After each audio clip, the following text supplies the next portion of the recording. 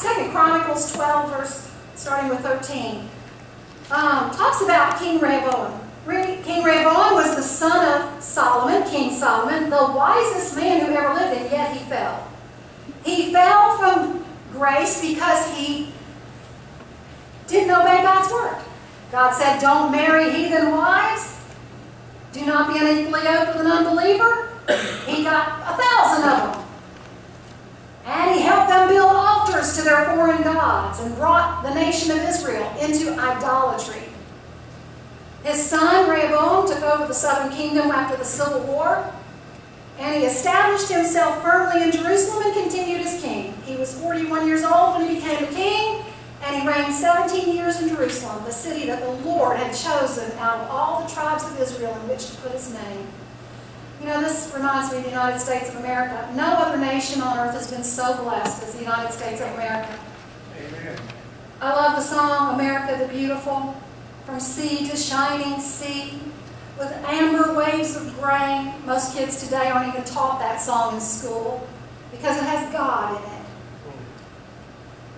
But you know, the woman who wrote that song stood on top of Pikes Peak in Colorado Springs, and she looked out over the plains and saw the beauty of the nation, and she was inspired to write this song. You know, this nation was blessed beyond words while we sought God. We have leaders who sought the Lord in the early days of our formation, and they established a nation under God. And our nation has turned its back on God. Amen. We don't need God. We've got big government. And we've got China to loan us money. So, it says that his mother's name was Naamah. She was an Ammonite. In other words, she was from a nation of idol worshippers, enemies of God's people. It's one reason you should not marry someone who's not a Christian, because especially if they're not going to be somebody who's going to raise your children up to know the Lord. So Rehoboam grew up to be just like his mother, an idol worshiper. And it says he did evil because he had not set his heart on seeking the Lord. You know what? You think you can have one foot in the kingdom and one of God and one in the world, and you can't. You've got to make a decision. It's a choice. It is a choice. You cannot live a life that's pleasing to God with one foot in the kingdom, living, you think just I show up for church and I do my thing and then I'm good with God, and I'm going to go live my life out in the world pursuing the things that the world pursues. It's not going to work, and that's why so many people in the church are defeated. I want you to close your eyes for just another minute. We're going to play another mind game, so to speak. I want you to close your eyes and just begin to see something. I've hidden, pretend, I was going to put a $100 bill somewhere, but I thought I'd have chaos in the church. So we're going to pretend that I've hidden the keys to a Mercedes in this church. And your goal, the first person to find those keys, is the owner of the Mercedes.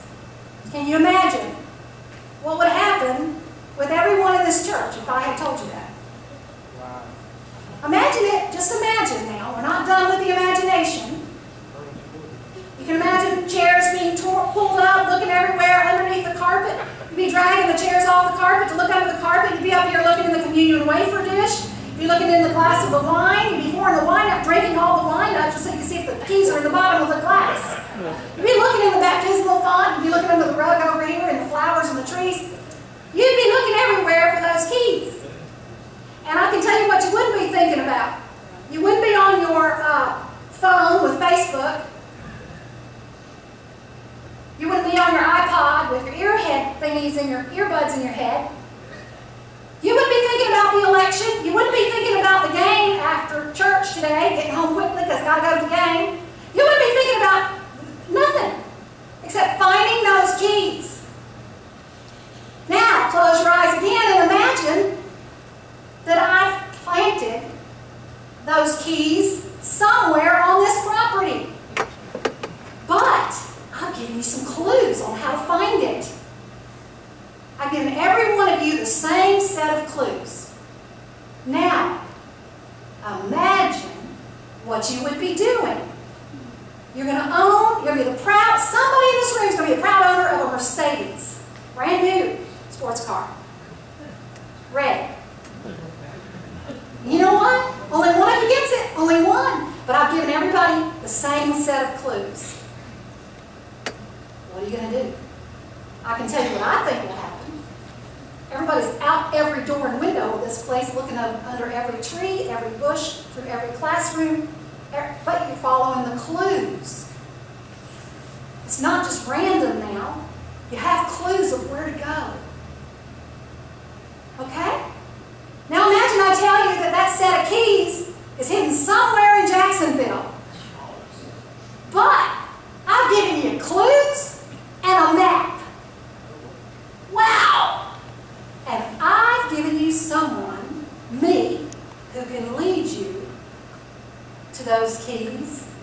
And there's a set of keys for every single person in this room who showed up. You know what? Maybe you don't want to follow me, but I have written down the directions on how to get there.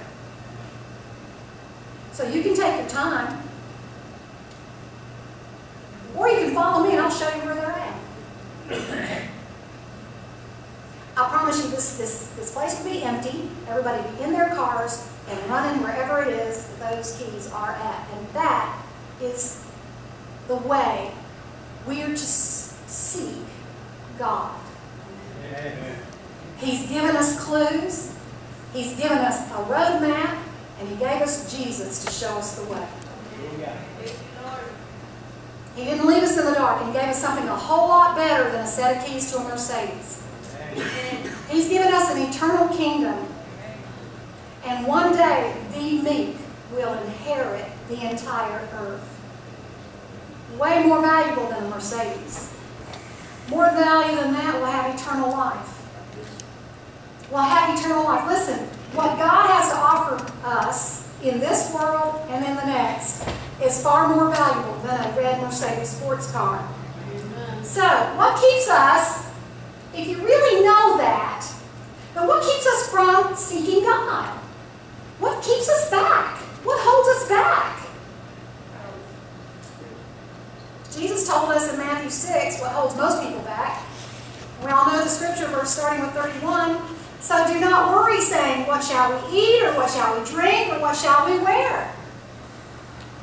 For the pagans run after all of these things, and your Heavenly Father knows that you need them. Your Heavenly Father knows what you need, even before you ask. But He says, seek first His kingdom and His righteousness, and all these things will be given to you as well. You see, we're out there continually seeking other things other than His presence. His presence. In His presence there is fullness of joy. We can't find this joy anywhere else. I'm living proof. I've traveled the world. I have lived very nicely. I have everything my heart desires, but nothing satisfies but the presence of God. Nothing is like the presence of God. But you know what? How do I describe the presence of God to someone who's never been in the presence of God? I was going to bring my favorite ice cream on a stick. Magnum. Everybody knows I love ice cream. This is just my favorite on a stick. The one with the double layers of chocolate, Dutch chocolate, Belgian chocolate, and caramel in between. Oh, it's good. And you know what? I can stand here and tell you how rich that chocolate is, how soft, and how creamy that ice cream is. But until you put it in your own mouth and savor it, you have not experienced a Magnum ice cream bar. And I can stand up here all day long and tell you how sweet the Lord is, how good He tastes, and how wonderful His presence is. But until you go there yourself, Amen. You can't understand it. You think I'm a raving lunatic because Connie's crazy. Man, she's a Jesus freak. Yeah. I sure am, and I'm happy to say I am. Hallelujah.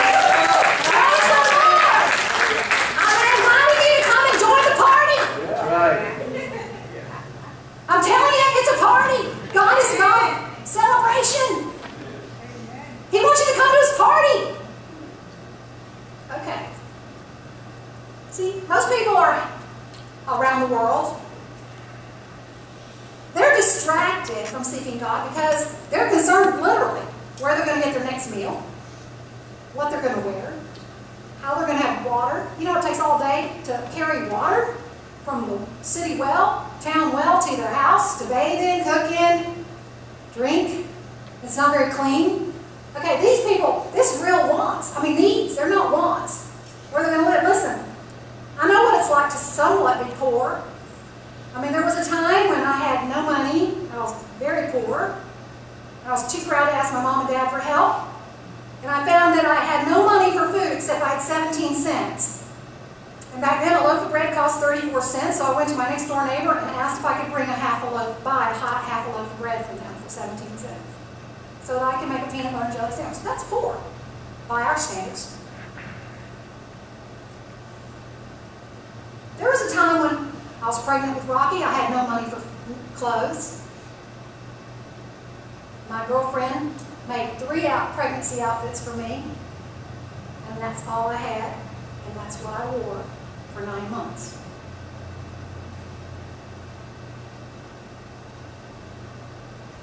I've been to countries where housing is a problem. Where are they going to sleep? Get out from under the rain.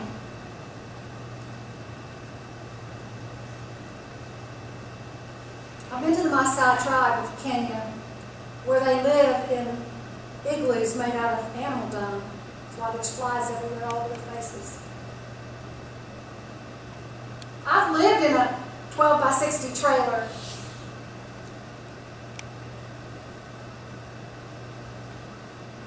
And that was luxury compared to the people that we were with in Honduras, who live in mud huts. And when the rain washes half of it away, they put a black trash bag on the house to keep the rain out. No flooring, just mud floor. No indoor plumbing.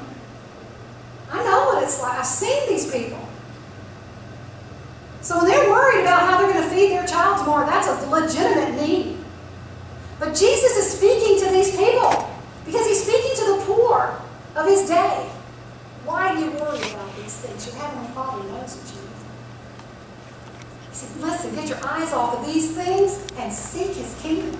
Amen. Seek his presence. Seek his righteousness, because I'll take care of all this. I'll take care of you. If you belong to me, I'll take care of you.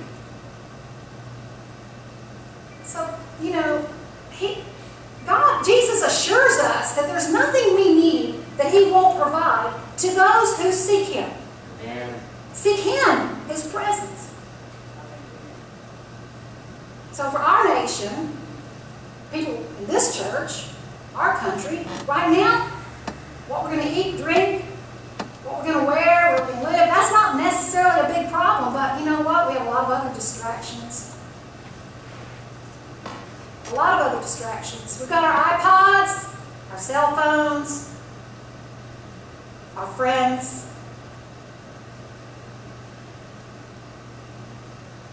our sports, our hobbies, our sports, our hobbies, our sports, our hobbies, the pursuit of pleasure, Facebook, iPods, iPhones, computers. All we've got is distractions. Amen. And you know what? That's what keeps us from pursuing the one person who has all the answers and everything we need.